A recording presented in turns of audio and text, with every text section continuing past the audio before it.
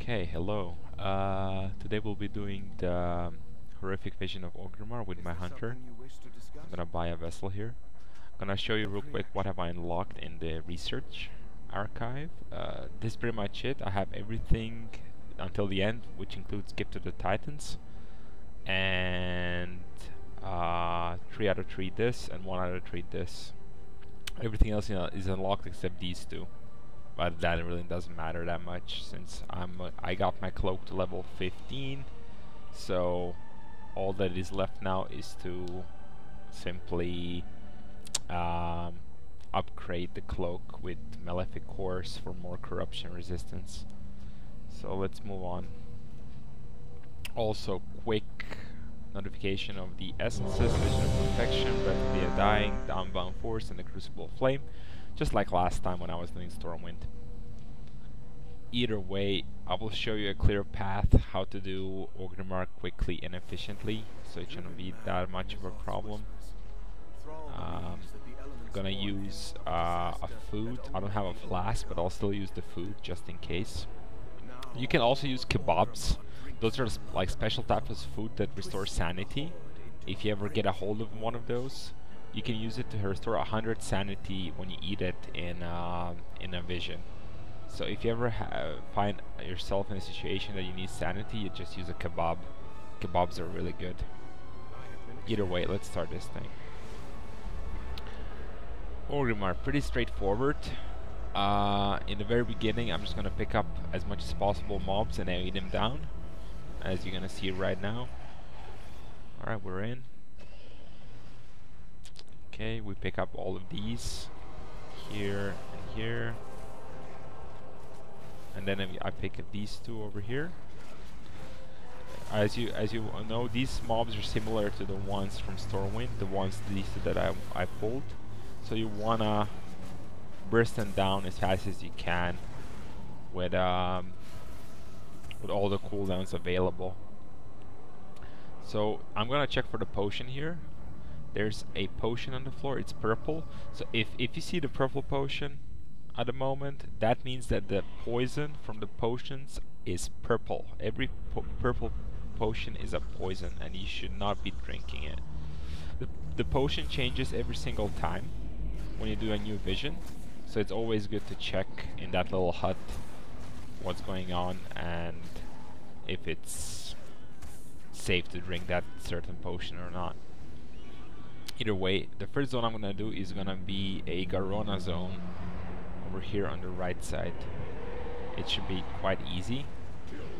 Just gotta kill some appendages. The worst part about this zone is that you have scorched feet, and that's just annoying as hell. So there's nothing you can do about it. Alright. Popping cooldowns, popping trinkets. Trying to get out of that circle. When there's a circle, just try to avoid it. And when he's doing that annihilation thingy on top of you, try to move towards him so you get closer as closer as you can. Anyway, this was pretty straightforward, easy boss. Let's move on. Here you have to kill some ads and open most of the doors on the huts.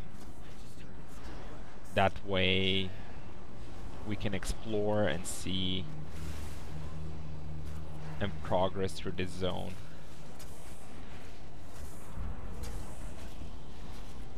So you just click on these. Okay, there's a potion, there's a red one. I can drink the red one if I want. Okay, I don't know what it gives me. It gives me something, a buff. Sluggish potion. This potion heals me. Okay.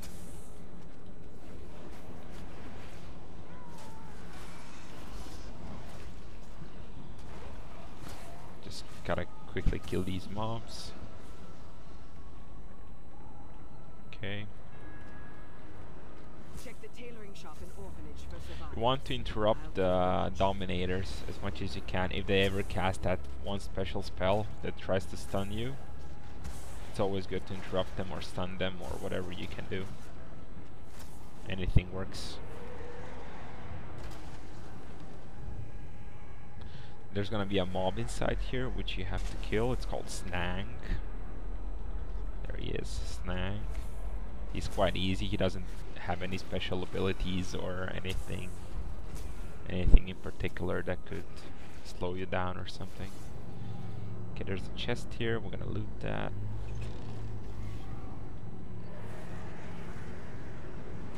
Gotta get these. And this one. That's the last one. And now we'll deal with a boss. So with this boss, when he's trying to shoot bolts at you, you hide behind this tree stump as fast as you can. Then you try to break the shield as well as fast as you can so he doesn't hit you and reduces your sanity. I'll show you how this goes. If he does the bolts, I'll hide. If he doesn't, I'll just kill him. Okay, there we go. Void Torrent, that's the bolts. What you want to do is just hide behind this tree so they all miss you. And then you just kill him. There you go, that's about it. That's the entire boss fight. This is a lot harder on 5 masks, but on 0 masks it's quite easy, so it shouldn't be a problem.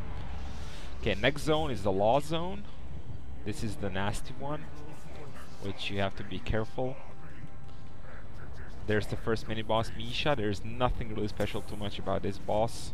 Just try to get her down as fast as you can. If there's an AoE in her close range, you just move away from that. She didn't do it right now because I killed her so fast. Here you want to take the path to the right or left. Either way is fine, so it's not a problem.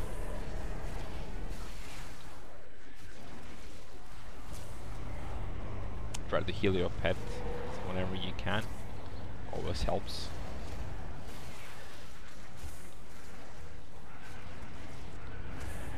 Alright, that was quite okay. There's another chest here. I'm gonna loot that. And here you can jump from across this hill to the other side of the lake. Kill some ads here, and then go for the mini boss straight away. That thing in front of us is a mini boss. He's gonna put some green stuff on the floor, so you just wanna avoid it as fast as you can, and that's about it. There's nothing much about that boss.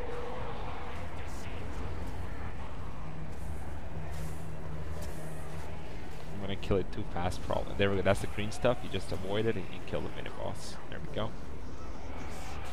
You move on to the next boss up there. You wanna stand behind this guy so he knocks you or your pet to the direction of going upwards instead of going down, so you don't get knocked somewhere where you don't want to get knocked. Let's say out of the area, then you lose some sanity and it's not good, so you always have to be careful on that mob. So Rexer is a pretty nasty boss. Here you can either burst down the boss if you have enough DPS, which I'm gonna do probably, or you can kill his pigs one by one. There we go, that's the first pig. I'm gonna ignore the pigs completely, and I'm just gonna go for the boss as fast as I can. There we go, the boss is dead. On 5 masks, this should not be doable. This is totally not doable on 5 masks because the pigs do so much sanity damage that you lose it pretty fast and then you get screwed. So the tactics for him will be like get him to the certain percent of the health until he spawns a pig, then kill that pig, and then kill the next one until all the pigs are dead, and then finish off the Rexer himself. And that's about it. Right, those were the first 2 zones. I'm gonna go to the second 2, which are on the left side of Orgrimmar. Right over here. Gotta clear this trash here so I can move on. My pets are not here, sadly. That's bad. I'll have to resummon them because I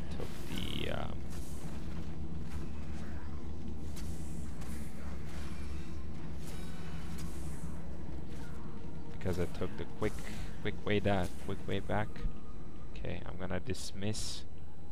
You don't have a pet. Okay, I guess I just have to call it.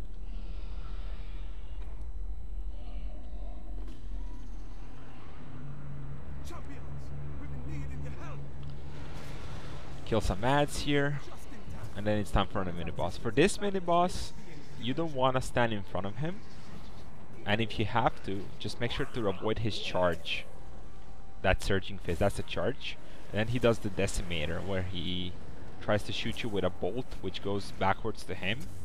So what you want to do is avoid that bolt and that charge of him. And then you just kill him. That's about it.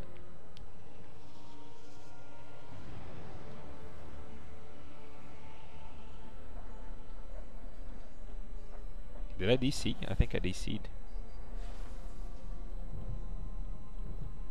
Okay, that's no problem. That's okay. I can log in really fast and resume this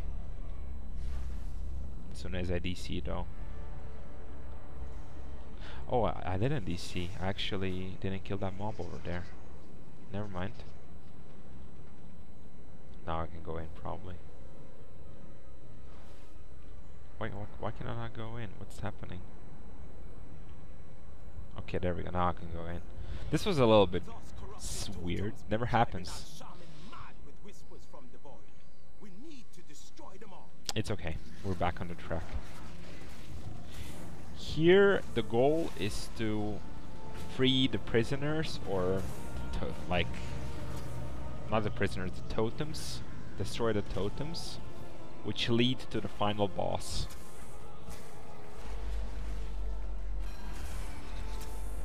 This is a very nasty area because when you have scorched feet, it tends to knock you down from the wooden path, which kind of sucks, but oh well.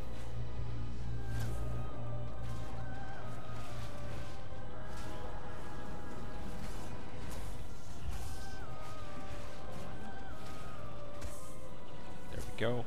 Just kill this. Oh, I haven't clicked on the totem. See, that's what the scorched feet does. It knocks you off the path to the water, which is horrible.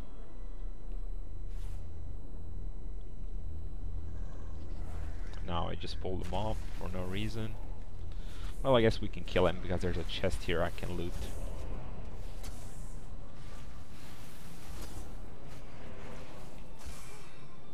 Okay, looting the chest. More mementos.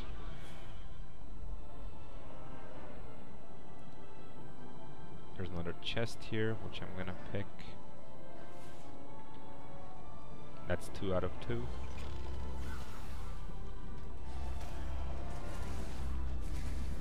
Kill the ads here. Click on the totem. And then there's the last totem right over here on this pack of the mobs.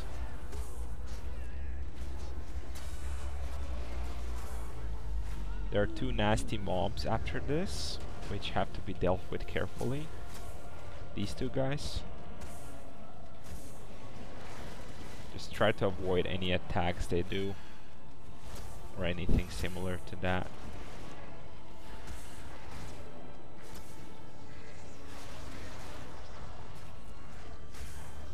Okay, and now is the boss time. On this boss, you want to avoid the waves that try to go at you. And when he does the hopelessness, as he's doing right now, you want to move to that little shiny circle on the floor so you get out of that sort of phase. Okay, we've done everything here. That was the corrupted zone, and now we go to the last lost zone to be done. It's a pretty easy one. It's a lot easier than the one from Rexar in my opinion. There are 3 mini bosses here you have to deal with. This first mob is okay in the beginning, no problem with that. A couple of mobs down here.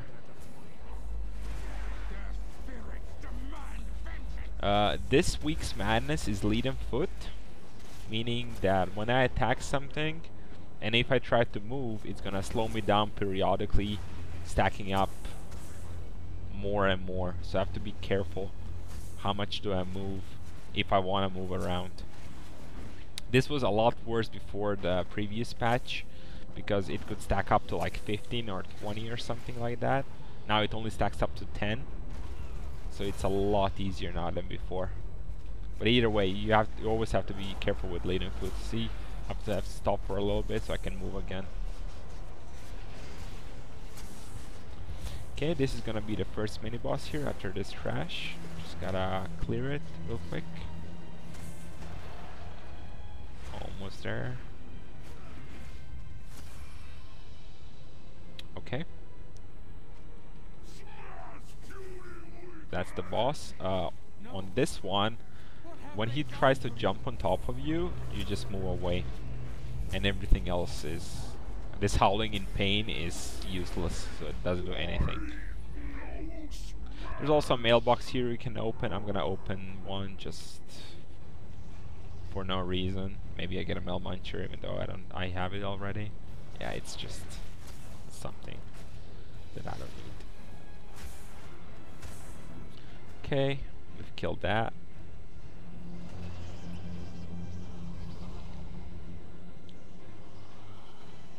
Now what we're gonna do is clear this section on the right. Make sure to interrupt the touch that they try to do on top of you. These are also fine to kill. There's a chest on the right which I'm gonna loot.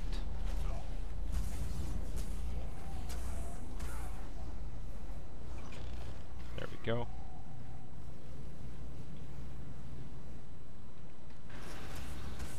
There's another chest on the left.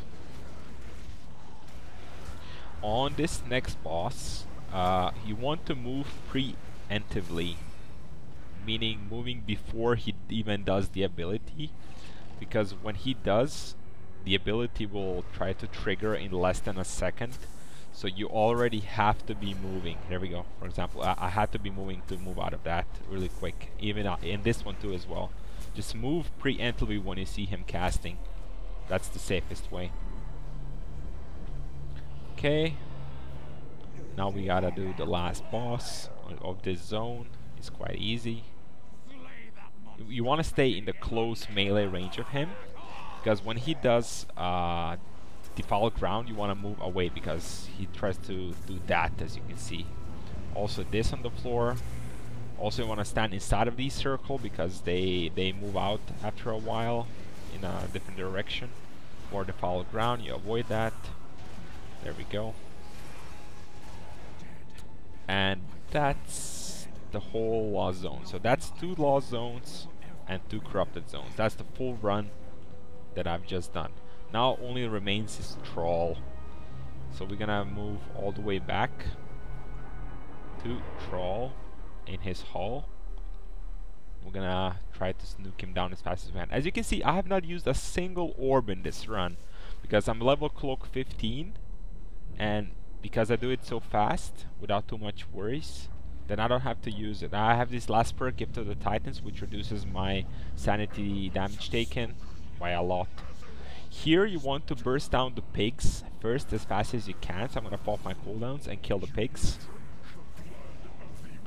And then you want to watch for the fall ground when Troll does it, so you move away like that.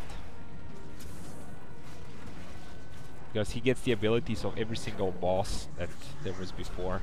Here you want to stand in the middle, because there is stuff on the floor, the fall ground again. Then you want to move out, because there's stuff in the middle.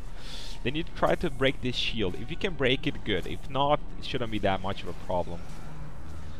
But if you're not, it's not big of a deal. It's okay. More defile ground, you move out of that. Okay, now it's hopelessness, so we find on the little light circle on the ground, we move into that. There we go. Now we get out of it again, more defile ground. Kill this. Get out of the eye. Get on the other side and kill the boss. There we go. And that's pretty much the entire round of Orgrimmar. The full run with a hunter. Just a note, I'm 472 right now, since I got some sweet loot. Gonna loot all the stuff. And then I'm gonna show you one more thing that you asked me in one of the emails about corruption. And it's a good good week to show you exactly what I was trying to say. Left core. I can put this here. Put it on the cloak. There we go. It's 53 now. Excellent. Okay. So, quick corruption recap. You do not want to have more than 39 corruption. At the moment, I only have 18, which is okay. And if you have more than 39, it's not advisable to play with it, because it's gonna, the Eye of Corruption and the next worst thing, Things from Beyond, I think it's called, it's gonna annoy you as much as it's gonna really be bad for your DPS. So you want to have always less than 39. If you have 39, that's okay. You can handle the Eye of Corruption because you can just move every single time out of it, so it's not a problem. This week's corruptions, as we can see on the Mutter, are severe. Increases amount of critical strike you gain from all sources of it by 12%. If you can get as much as possible severe corruption on your character, that is gonna be absolutely 100% awesome. It's the most useful corruption that you can have. So this week, if you have enough Echoes of Nalotha, I would suggest that you buy like 3 or 4 or even 5 severe corruptions and put them on your gear. Everything else you have, you can cleanse. Because right now, I'm gonna cleanse my bracers as soon as I open Mutter, because I don't need this corruption on my bracers. So I'm gonna pick up 1 severe and I'm gonna put it on, let's see, I'm gonna put it on, I guess, bracers, or maybe the weapon. I guess I could put it on a weapon. I'm gonna put it on a weapon. There we go. So I have gained a critical strike rating now by 12%, and that's not really the actual 12%, but a little less than that. I think it's like 4% or something like in total that you get. But either way, it's perfect. It's something you want to have. And I would advise that you put as much as possible preserve contaminant severe on your gear, because it's gonna increase your critical strike, and that automatically means it's gonna increase your DPS as much as you can. I also have this, which is 66 corruption of tentacle spawn. I thought like this was a pretty worthy corruption to keep, because it does a lot of damage and it's pretty standard when it comes to DPSing down regular bosses on a single target or even multi-target. It's quite useful. So I have these 2 corruptions right now. Like I said, I have these 66 and the one on the weapon right now, 20 corruption with severe. And in total, I have 23 corruption, and that is more than enough. I can go more for that with that, but it's not worth it. So I play as safe as much as possible, safe as I could. But that's pretty much about it. Thank you for watching this vision run. Thank you for